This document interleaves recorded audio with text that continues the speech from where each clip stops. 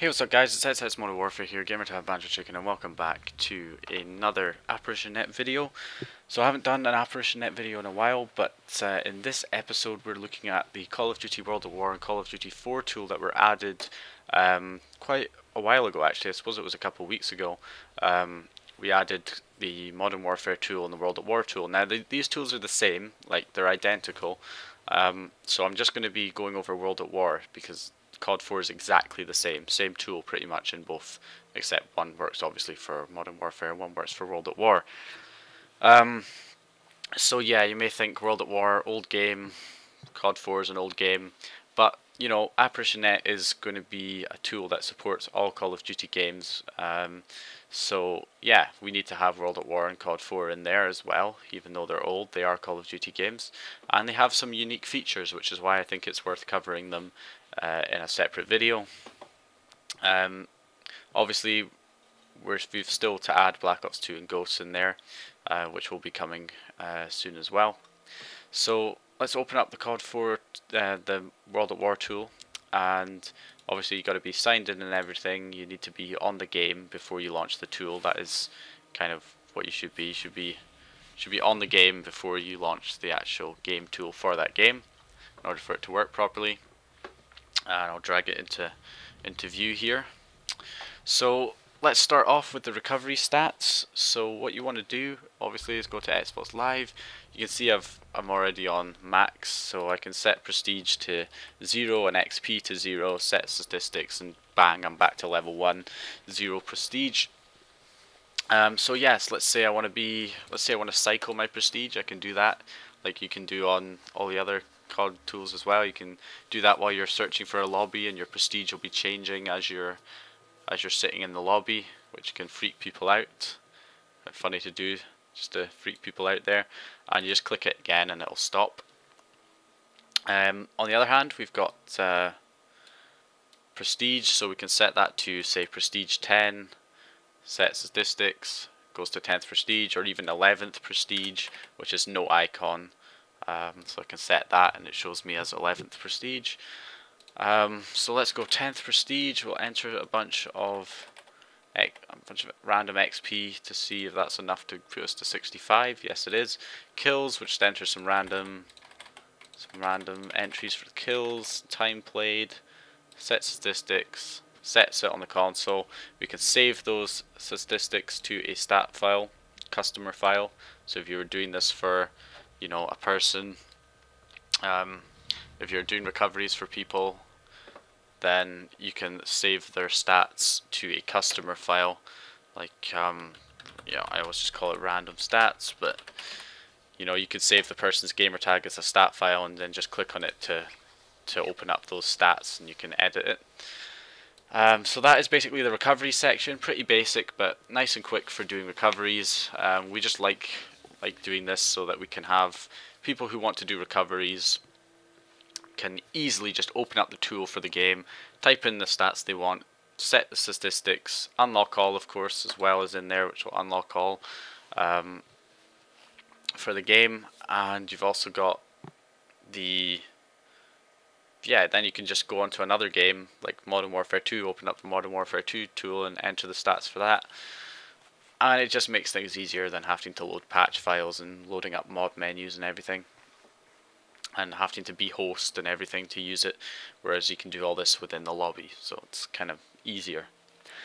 So moving on to game modifications now. So let's actually, before we go into game modifications, there's an XUID spoofer, which is just like the ones in the other tools. So we can either just change our gamer tag.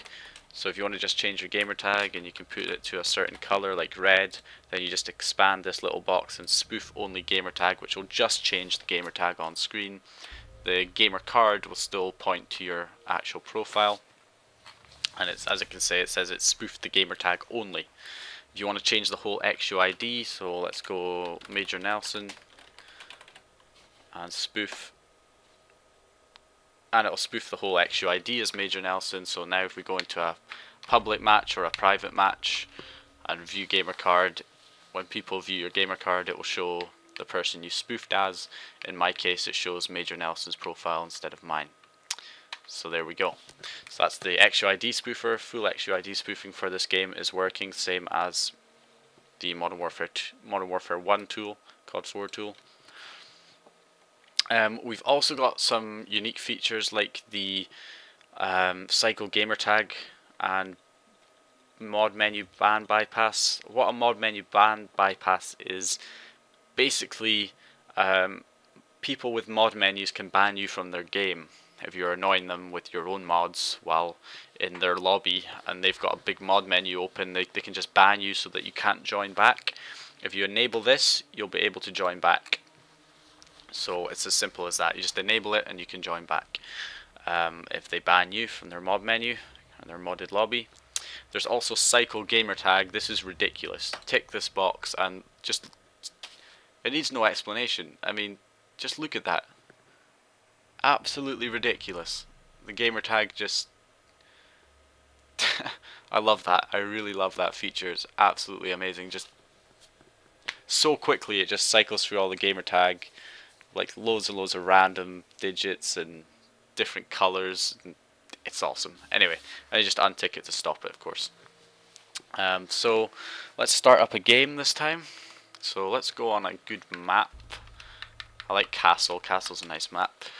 So load up Castle here, and we get it to actually load up. Setting up game. Right, now we're in. So the in-game modifications are pretty basic because, you know, most people are going to be using mod menus and stuff on this kind of game. GSC mods, patch files. Ignore the camo that is on the gun. That is just part of my World at War zombie camos that I made ages ago on one of my really old videos, which is still available if you want these camos. There's a gold PPSH camo in it, which is quite cool, but that's got nothing to do with AppNet.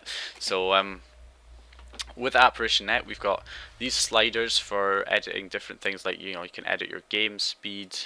So you can see I can now move much faster,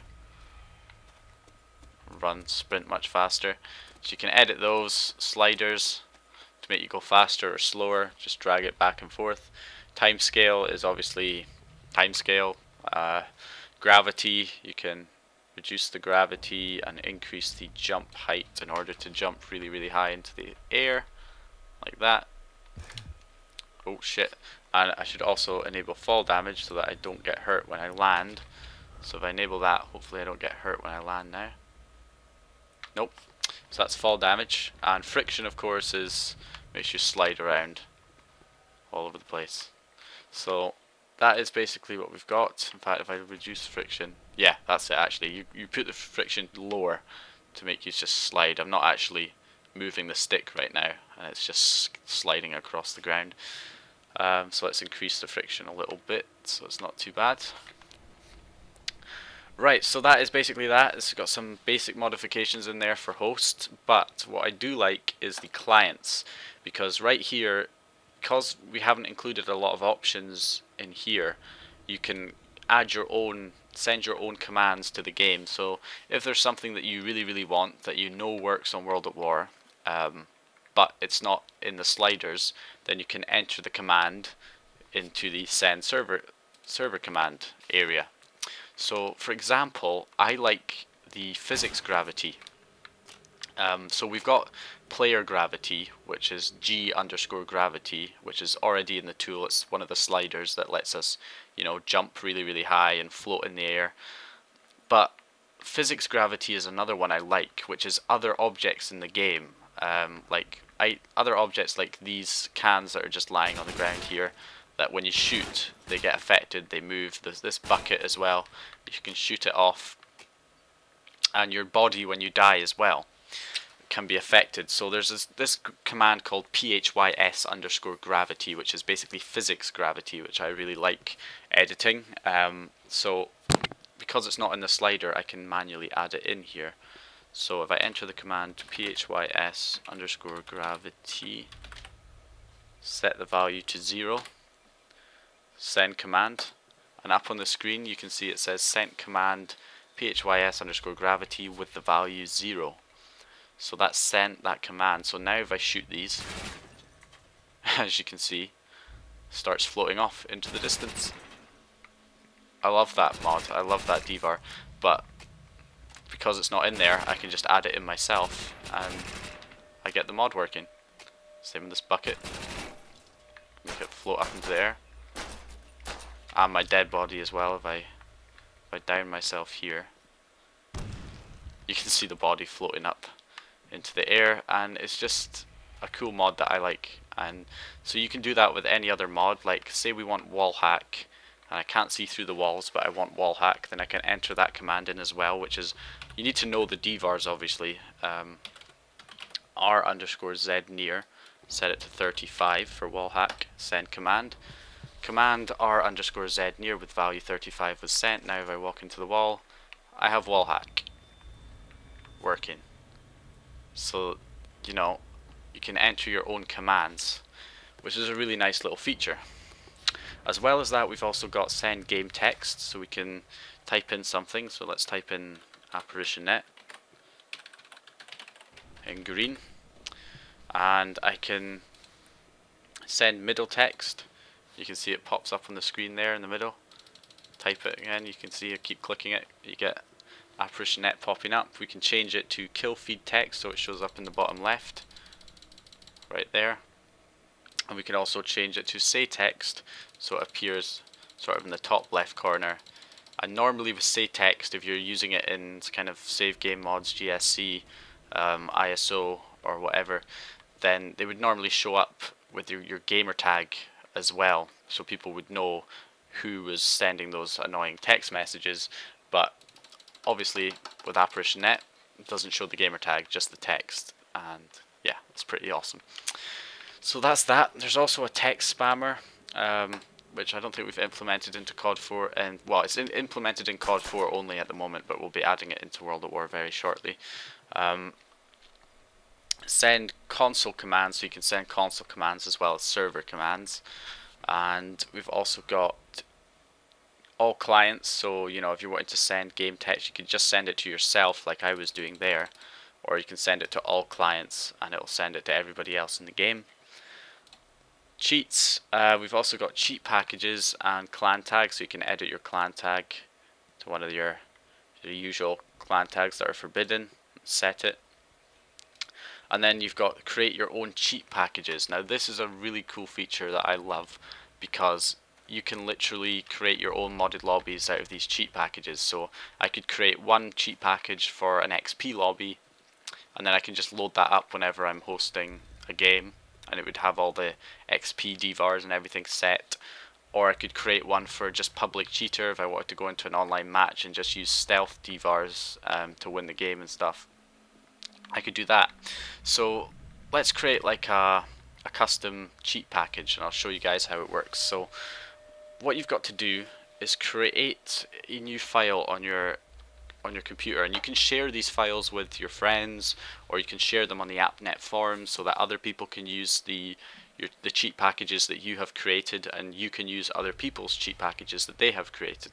So let's create one right now. So what you want to do is open up Notepad on your computer and just enter the dvars that you want into Notepad. There is a certain syntax that you need for this, but I will show it to you guys.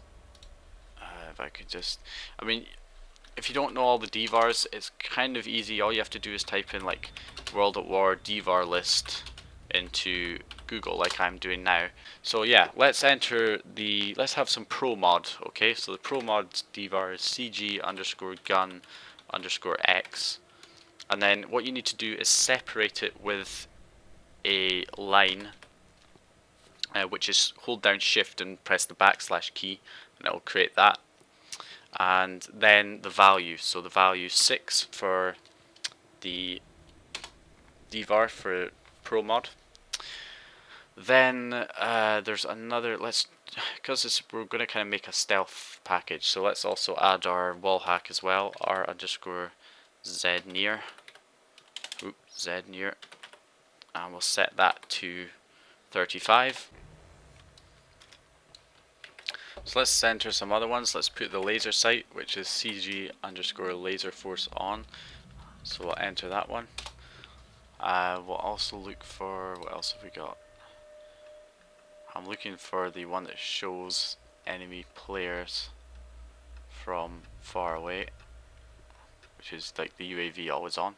Let's increase the UAV size as well, so we can put compass size, and I'll change that to 1.2, which will make the HUD in the top left hand corner bigger. What else can we put in here? We've also got G compass show enemies 1, which is basically UAV always on, which is a good stealth devar. So that's quite a few we've got in there, and yeah, let's just go with that for now. You should be able to see the difference. So when you've got all the devars that you want, and you could have a massive list, but just for an example, we've got a few devars in there. So we'll go ahead and file, save as. We'll save it. It needs to be saved as all files, and we'll call this World at War test package, and it needs to be .inf, so make sure you put .inf afterwards and save, and that will create a new file on your desktop called World at War test package.inf, and you can open that in here. So if we open file and we look for our World at War package, which will be down the bottom here, World at War test package, where it is, so I'll open that. Cheat package has been installed, and literally all I have to do is click on it to activate all those mods that were inside that INF file that we added. So let's just click on it right here, and on the game you can see all the values that are being set: devar, CG gun, laser force on, G compass show enemies, and you can see all the mods have been activated. I've got chrome mod, you can see the vision's changed to all shiny chrome vision. You can see the gun, the pro mods worked. You can see the gun is further away from sight. You can see the compass at the top left has been increased in size. Wall hack was already on anyway, but that's been added. And yeah, basically that's it. You can create your own packages, and if you think about it, you could have a huge list for an XP one that had XP for all the different maps. No, XP for all the different like things that get you XP, like XP per death, per kill, and all that kind of stuff, per assist. You could have all those XP devars in there, along with game speed and low gravity and all that stuff, for doing XP lobbies. And then you could create another one. In fact, here's our red dot site that we added as well. CG laser force on is the red dot. So we've got that, and this is all online. We can do all of that stuff. So it's basically pretty awesome. You can do that, and you could have another package for stealth devars for doing public cheating and stuff like that. So yeah, even though we haven't included a hell of a lot of options for the lobby options, you know, you can always add your own commands and add your own cheat packages in there, so that you can completely customize everything. And like I say, you can share these cheat packages with your friends and on forums and stuff, and use other people's cheat packages that they're sharing with you.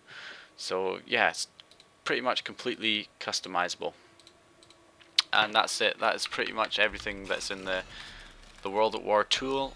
And there's also the COD 4 tool, which is the exact same stuff in it as well. So the COD 4 tool has all the stuff the World at War tool has as well.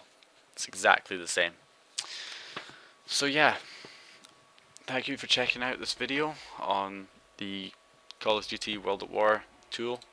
Sorry, I just have to activate this again because I love it. I just love that. But yeah, thank you very much for watching. Like the video if you liked it, subscribe if you haven't subscribed already, comment if you have any questions, and I'll see you guys in my next video.